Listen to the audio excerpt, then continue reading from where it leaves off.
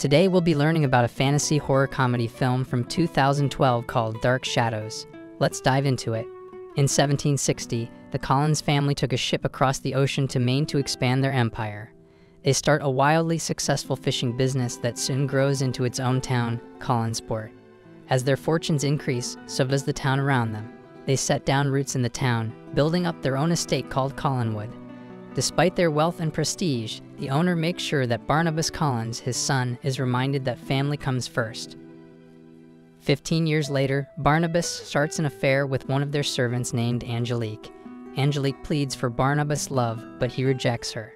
Unbeknownst to Barnabas, Angelique is actually a witch who, upon Barnabas' refusal to love her, casts a spell to kill his parents. Convinced that his parents' deaths are anything but ordinary, Barnabas begins to study the dark arts. All is not lost, however, as eventually Barnabas does fall in love with Josette Dupree's.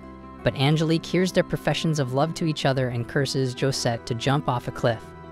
Barnabas jumps off as well, but unlike Josette, he doesn't die. He turns into a vampire, cursed by Angelique to live forever so his suffering would never end. Unsatisfied with her work, Angelique turns the townspeople against Barnabas and they bury him alive. Years later, in 1972, Victoria Winters travels to Collinsport to be the new governess of the Collins family.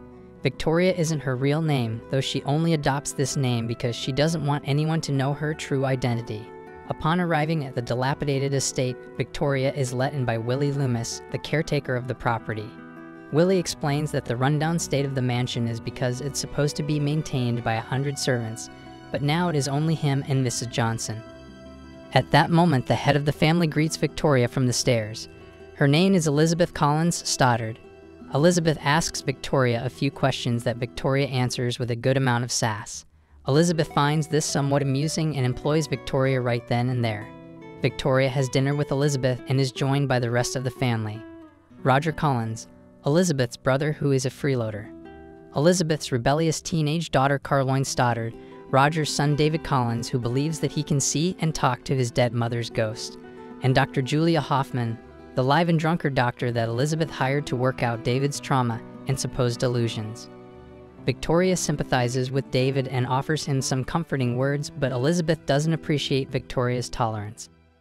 As Victoria is unpacking in her room, she encounters the ghost of Josette, who warns her eerily that he is coming. After leading Victoria to the foyer, Josette's ghost warns the governess with the same words and falls backward from the chandelier and disappears before hitting the floor. Meanwhile, a construction crew is set to build a McDonald's near the town. They dig up and open Barnabas' coffin, unleashing the centuries-old vampire.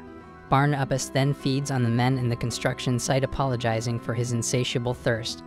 As Barnabas makes his way back to Collinwood, he observes and is baffled by the technology and clothing that he sees around Collinsport. Barnabas arrives at the mansion and encounters a drunk Willie in the front yard. He bewitches Willie to become his servant, to tell him the information he needs and to clean him up. Barnabas enters the house and introduces himself to the children as he reminisces about the foyer, but Elizabeth cuts him short. Elizabeth is skeptical of Barnabas' identity and suspects his intentions. Barnabas eases her suspicions by promising that he will not harm anyone living in the house and by showing her a hidden room full of priceless possessions that the Collins family owned. Barnabas expresses his intention to stay and bring back the family's glory with these treasures. Elizabeth agrees under the condition that his vampiric nature is kept only between her and Barnabas. The next day, Elizabeth introduces Barnabas as a distant relative from England. Barnabas makes his intent to restore the family fortune known to the others, but Elizabeth explains that Angel Bay Seafood has a monopoly over the ports and most of the boats in town. This discussion is interrupted, however, by Victoria walking into the room and catching Barnabas' attention. Victoria's striking resemblance to Josette makes it hard for Barnabas not to flirt with the governess. At the docks of Collinsport, Angelique, who is living under the name Angie Bouchard, is the founder and CEO of the Angel Bay Seafood Corporation. Her employees inform her about the accident the previous night in the forest that has the rest of the employees rattled. Angelique sees the open coffin for herself and wastes no time driving to Collinwood. She exchanges a few insults with Elizabeth and is then taken by Barnabas to talk in private. After kissing Barnabas without permission, Barnabas spouts out threats and insults toward her. Angelique explains that her fishing business, Angel Bay Seafood, has overthrown the Collins and the town now worships her. Barnabas is just a mere stranger to the people of Collinsport now. Angelique leaves and Barnabas tells Elizabeth about Angie's true identity and nature. Barnabas expresses his worries, but Elizabeth empowers him to fight on like he did before Angelique had him buried alive. This inspires Barnabas to put his energy into renovating the mansion and rebuilding the family fishing business. He manages to go out in the day without burning with an umbrella, some sunglasses and a hat, but finds it hard to sleep, so Willie and Mrs. Johnson brings him a coffin that he can sleep in. Barnabas also takes the time to learn about the technology of the age and spends time with Victoria. Finally, Barnabas hypnotizes the port captains into working for the Collins family instead of Angel Bay. One evening, Roger catches sight of Barnabas leaving the hidden treasure room and is suspicious. Barnabas is later found by Julia stalking a lava lamp in Carolyn's room and takes it upon herself to hypnotize and learn more about him. Upon uncovering the truth, Julia confronts Elizabeth about Barnabas, but Elizabeth convinces the doctor to continue to be fascinated by and learn about Barnabas's vampiric nature, and asks her to keep quiet about the whole situation. On a later date, Barnabas asks Carolyn how to court Victoria, and Carolyn tells him he needs to loosen up and hang out with normal people.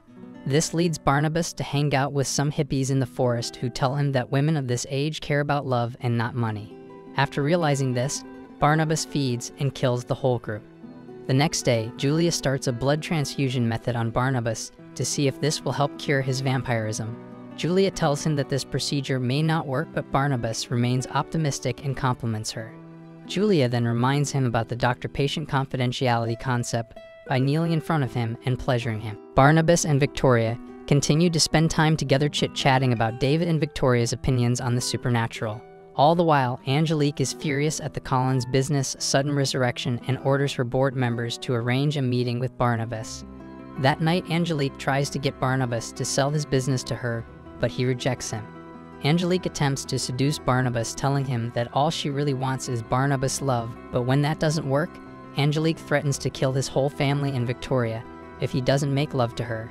Barnabas obliges, and they wreck Angelique's office in the process. Afterward, Barnabas apologizes to Angelique and tells her that they will never be together.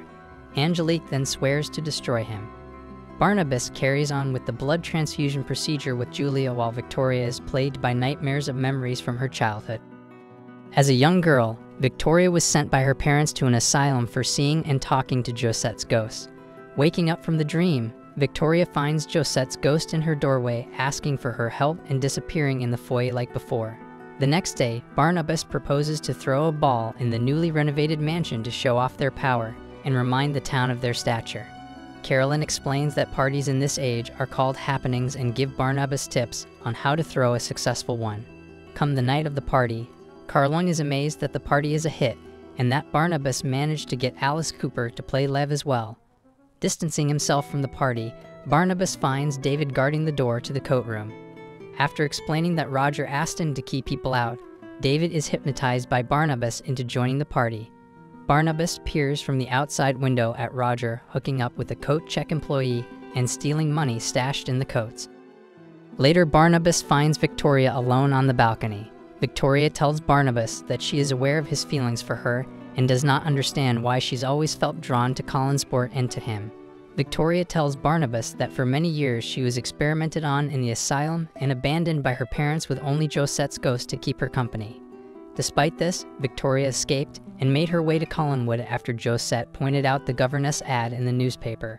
Victoria expresses that she reciprocates Barnabas' feelings and they share a kiss. This is seen by Angelique and is infuriated. The next day, Barnabas hurries to Julia to tell her about his immediate need to become a human to be with Victoria, but he finds Julia transfusing his vampire blood into her to make Julia a vampire. Without hesitation, Barnabas feeds on and kills Julia for betraying his and his family's trust, not noticing the growing fangs that Julia has. Then he and Willie anchor Julia's body with a cinder block and throw her in the ocean. Barnabas then catches Roger trying to gain access to the hidden room full of treasures and offers him a deal. Either be the father that David needs and deserves or leave with some pocket money that Barnabas gives him and never come back. Roger chooses the money and leaves a heartbroken David to retreat to his room. David almost gets crushed by the disco ball that Willie is taking down from the ceiling, but Barnabus uses his vampiric speed to save him. Regrettably, Barnabus is exposed to sunlight upon saving David and catches fire for the whole family to see. He tries to reach for David and Victoria, but they run away. Desperate, Barnabus goes and sees Angelique demanding her to take the curse away. Angelique refuses and gets Barnabus to admit to killing Julia, the construction men, and the hippies.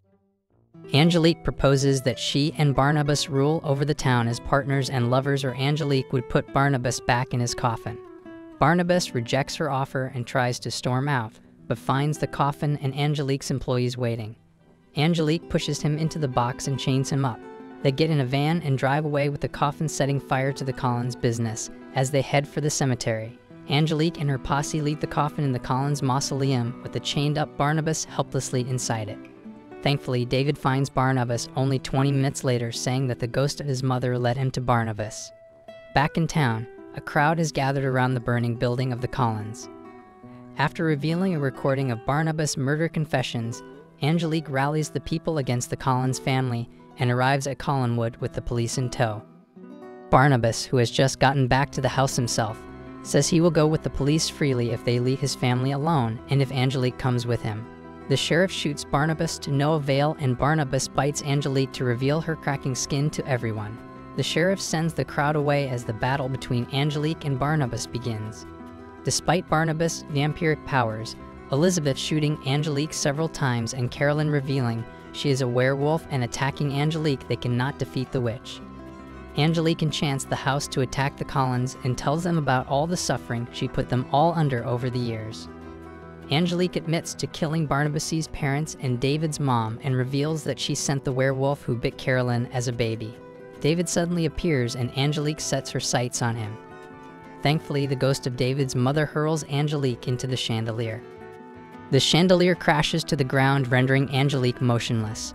As the Collins family flees, Barnabas stays to bid Angelique a last goodbye. Angelique takes her heart from her cracked chest and offers it to Barnabas, but the heart cracks and turns to dust in front of him, killing Angelique in the process. Barnabas, desperate to find Victoria, is sent to the cliff by David's mom.